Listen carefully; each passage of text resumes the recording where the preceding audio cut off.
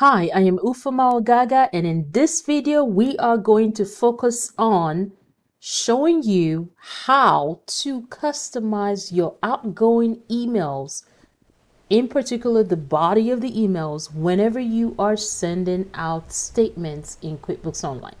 Now, keep in mind, statements is pretty much a limited feature in QuickBooks Online. It is not like the pretty version of what you are accustomed to doing in a desktop, where you're probably trying to use that feature to send out a lot of end of the year donation statements or things like that. Check out our blog. I have done a separate review of a third-party app that you can leverage to have that same functionality in QuickBooks Online. What I'm about to show you, you can do this in QuickBooks Online Plus Edition. You can do this in QuickBooks Online Advanced Edition for your nonprofit organization. So whatever edition you're using, you should be able to achieve the same outcome that I'm about to show you.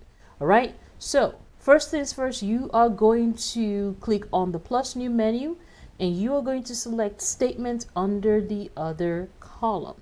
When you hit statements, now first of all, you want to make sure that you have something in the system under the respective customer that you are working on, whether that is the open invoice, paid invoice, sales receipts, etc. I already have all of those created offline, and you're seeing that in my screen. So when you come to this screen, you have to select the type of statement that you want to send out. Do you want to send out a statement that just shows the balance forward? Do you want to send out a statement that just shows only the open items? Do you want to send out a statement that shows the entire transaction history of that particular customer? All right. So for my purpose and for the purpose of this demonstration, I am actually going to choose the transaction statement. So when I choose a transaction statement, you are going to decide what statement dates do you want to choose or put. Now, for me, I am going to say keep it at January the 1st, 2023. And then where it says customer balance status, I'm not going to make my own open and overdue. I'm just going to tell the system, show me everything that you got, right? And then here you can do your start and end date. Now, obviously you can see that my end date is matching the same date as my statement. You can very much like move this forward in the future. I don't think I have anything in the future, so we're going to move that. You can move this backwards. You could go, as far back as you want. You could go all the way to January and just hit apply. All right. So as you see, when you change the date range, it's always going to show you whichever customer or how many customer have something open or have some kind of balance. Now, at the bottom here, you're going to see where it has customers that you can actually send out a statement to, but they don't have an email address. So before you go through all of these methods, please make sure that your customer profiles, all your project profiles have email address that you can send this out. If you don't want to be emailing it out, you can obviously print out this to PDF. All right. So I have one customer here of the Bill Gates Foundation. I use them as demo purposes. There's no email address. Then I have another one here that's obviously there's an email address. So I have two of the same thing. One has an email, and the reason why you're seeing it display like that because I have multiple sub customers underneath all of this. So let's go into, we're going to hit X out of here. Let's go into that customer profile, go to Sales Center, hit customers, and you are going to come to your respective sub customer or projects in the system. So here is my customer, and as you can see, I don't have any email address. So for right now, I'm just going to put my email address in the system. All right. I'm just going to copy that just in case I have another one to do. And we're just going to hit save and close. And just for the sake of demo purposes, I am going to also put my email here. All right. Okay. So we got at least 2 customers and 2 sub customers and projects and stuff that we can send our statement. So we're going to go back to the plus new menu. We're going to hit our statement again. And this time around, you will see that our statement available is now showing 2 tabs. It's showing us 2 options. Now, again, if you don't want to go back to the profile, fix the email there, you can obviously paste the email here if you're trying to send this to somebody else that is not the default person on that profile. All right. And again, I'm intentionally choosing transaction statement. I don't care about the rest. If you care about the rest, choose the option that makes sense for you. And then I'm keeping my date as of today's date, and I'm keeping my customer balance status as all, and I'm keeping my date range as is. All right. So, and then the one that has missing email address, now obviously I don't know why it's still showing missing an email address, because there's an email address right there.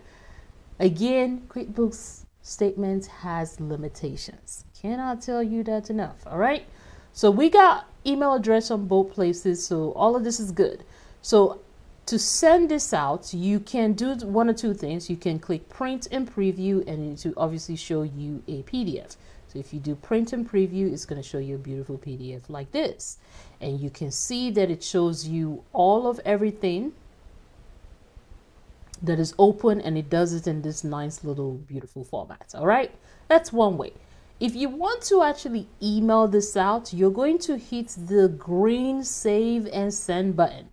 And if you're not seeing save and send, you may want to click the little drop down arrow and switch it to save and send. So when you click save and send, this is where you get to customize the body of the email that your recipients are going to receive. So here you get to say statement from whatever, whatever your company's name is going to show up default there. And then this is the template, like this is the custom message that you have in here. You can edit this. I'm going to leave this as is. And then when you hit send, it's going to send out the email. All right. Now, a couple of you had several other questions about, is there another place where you can customize that body of the email to say something pretty than what I just showed? So something that reinforces your organization branding, something that reinforces why people should be supporting your mission. Always brand those messages. They are marketing tools. All right. So is there a different place to maybe customize that? We're going to hit X out of here. We're going to go look. We're going to hit the gear icon at the top, and we are going to go into our company settings. I am using a different file, so it may not have all the bells and whistles. So we are going to go under our sales form. When we go under our sales form, this is typically the only option of where you get that little bit of customization for statements. But let's see if there is under the messages right here. Let's see. Okay, so we do have statements. So when you go to the messages section, let's rewind. Click the gear icon, click account and settings. I am using a different type of file. On your end, it's going to be called account and settings, and you want to select the sales tab, and then under the sales tab, you're going to scroll down to where it says messages. This is typically where you customize the invoice message, the sales receipts message, the estimate message, all of the places you customize your messages that go out. So what I want you to do is take whatever your beautiful message. So you see how I have, my invoice pretty, beautiful and nice. I'm going to copy that message, and I'm going to switch to my statement. And when I switch to my statement, you see that here's my statement. I probably want to leave some of the default, but I want to add my organization branding. So we're just going to take out some things. Again, make this pretty, make this reinforcing your mission. So always encourage your donors, your stakeholders to really remind them of why they gave to your organization in the first place. All right. So I'm going to say thank you for blah, blah, blah, blah, blah, blah. And then I'm going to say your, you cannot pay with statement. So it doesn't make sense to keep that payment option available. QuickBooks as of right now does not put the pay now button on statements. So that's one thing you need to keep in mind. All right. So okay, so that's there. I'm going to say, hey, your statement is attached. Feel free to contact us for payment options or whatever message that you want to put there. Thank you, accounting department, blah, blah, blah. And I'm going to take that part out. There we go. After you customize your message, do not forget to check the box that says email me a copy. Why am I asking you to do this? Because you want to make sure that this email actually goes out to your recipient. And the only way that you can verify that something is actually going out is by CCing yourself on that email. All right, or CCing whoever the admin is on your QuickBooks Online file. Okay, so we customize our message. We're going to hit save, and then we're going to hit the done button so that that officially saves in the system. Now, let's pretend to create another statement again so we can see how that stuff that I just did looks like, right? So you could create a statement from here while you're in that customer profile. You just click under the new transaction green button. You click on the drop down option. You will see the statement right there. So when I try to create a statement, you will see that that is that's grayed out. It says there's no statement for this customer, blah, blah, blah, blah, blah. Let's see. We're going to try to go back a few more years and we'll see if this works. Okay. So still giving me the little error message because there's nothing has been paid. So what I can do is I can change this to say, show me statement for open balances. Let's see, balance forward maybe. It's showing. Well, okay, so let's me adjust the date. Does that work?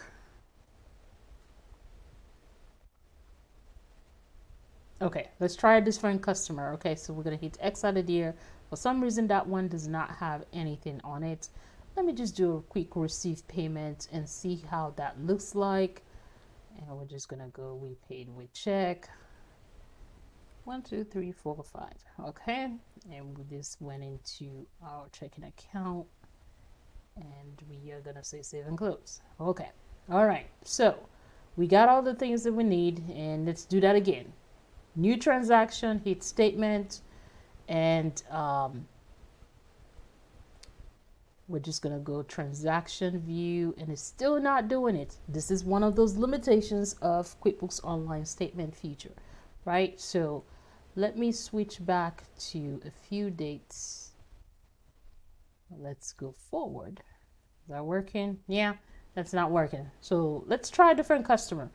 All right, so let's go back to our Bill Gates Foundation. So we're going to hit statement here. This one had a lot of things. All right, so we are going to keep everything as is. Again, I probably want to put my email.